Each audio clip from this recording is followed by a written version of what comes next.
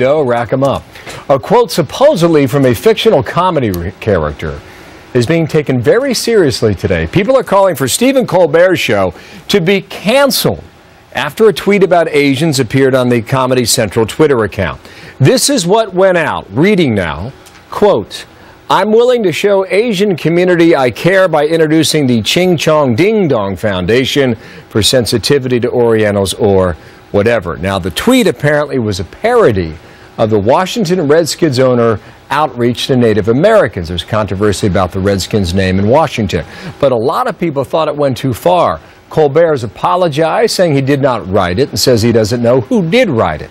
Well, Joe Concha is a political and entertainment columnist for Mediaite.com. And Joe, nice to see you, and good morning to you. Okay, now, Colbert may not be responsible for this. What's the truth, we believe?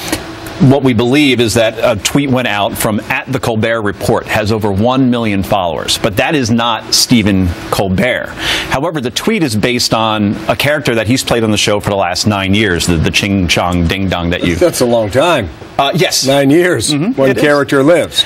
And the problem is that whenever somebody like Colbert or Stewart is called out for saying or doing something offensive, right? Even if he didn't do this tweet, he has been doing that character for the last 9 years. They hide behind the premise that this is satire. It's a joke, guys. Lighten up, Bill. And that only happens until they ask to be taken seriously, like Jon Stewart did on Crossfire, lecturing us about discourse. I think you make that point maybe about Stewart more than Colbert, only because I see Stewart associate himself with more social issues than Colbert does. However, Colbert employs 17 writers. 17. Correct. And all of them, Bill, are white. Most of them are male. So I find it ironic that this whole premise, as you mentioned before, goes on the Redskins name, and Dan Snyder, the owner of the Redskins, should change it because it's racist.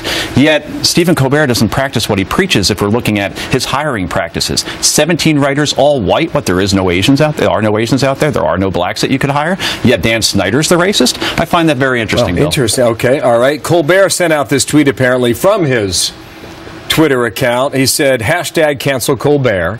I agree. Just saw a Colbert Report tweet. I share your rage. Who is that, though? I'm Stephen at home.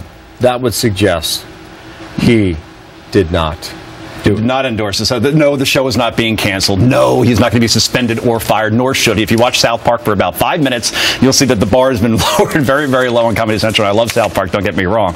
But the only thing that I would say is change the Colbert Report to the Caucasian Report based on the culture that is over on that show. I think you raise a good point.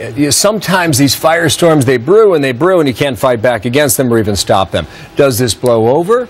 Or does it continue? It will blow over, most likely. It'll live maybe for about 24 hours. But again, Colbert has lasted for a long time. Stewart has. South Park's been on forever. Trust me. Comedy Central can say and do whatever they want because it's all in the name of satire. Bill, it shouldn't be taken seriously. We'll watch the Twitter feed and see what comes next. Absolutely. Thank you, Joe. Joe Concha here from Mediaite.com. All right. Martha, what's next?